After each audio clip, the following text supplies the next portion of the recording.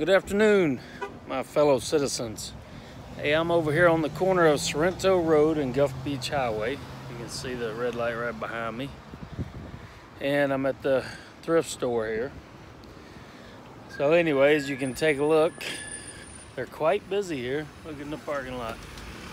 Got a lot of people either dropping stuff off to the thrift store. Probably a bunch of them purchasing stuff as well. Anyways, this is a thrift store ministry of Perdido Bay United Methodist Church. So anyways, this is obviously a commercial lot. Used to be a convenience store. And take a look at what they have over here, Alan Gray, and all the other people in our county government who want to regulate shipping containers, storage containers, not only commercially, but residentially, every which way in the world. Anyhow, look, there's a container that y'all would consider permanent, even though we know these containers aren't permanent. There ain't a single storage shed or container permanent ever. Well, you can move it in today in an hour. But anyhow, you can see that they're using it. They even have a fence here that's covering their dumpster. You can see this here. See, they got the gate attached to this 20-foot shipping container. Now, it's just a shipping container, and of course they're using it for some of their products. There you go, you can see it there.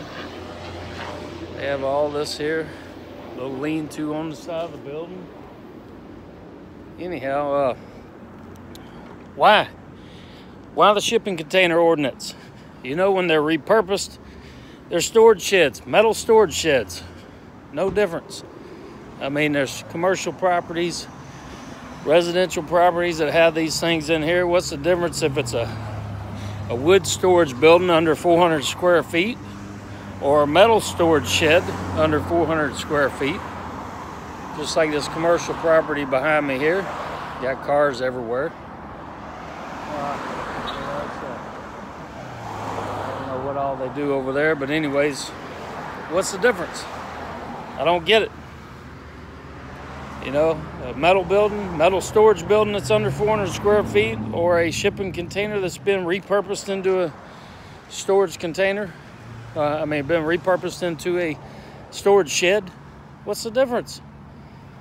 Y'all need to back off of this. I'm asking the county commissioners to vote this ordinance down.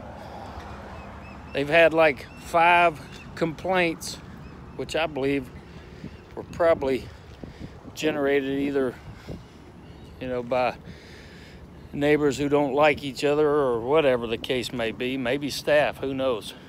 But I'm just saying, vote against this ordinance. It's ridiculous. You're gonna have, there's thousands of these things around this county. You're gonna create a situation where people are calling in on their neighbors. Gonna be grandfather positions taken where, hey, it's been here since before y'all created the ordinance. Even the one supposedly beforehand in 2013 or something like that. Either which way, stop it. It's enough of it.